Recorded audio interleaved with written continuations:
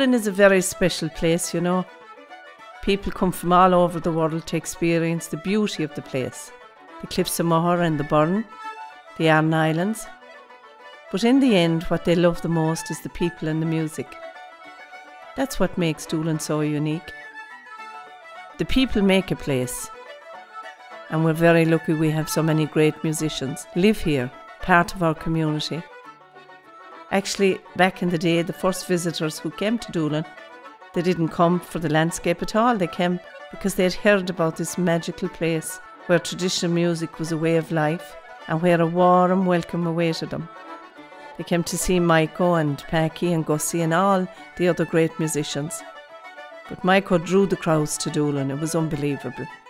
They came from all over the world to play with him, or to listen to him telling his stories, singing his songs.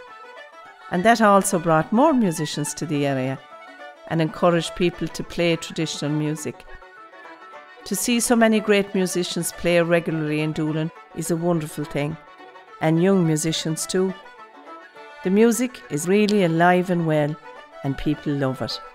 You can enjoy the great sessions in the local pubs, stories by the fire, people just enjoying the moment they're sharing with people in Doolin.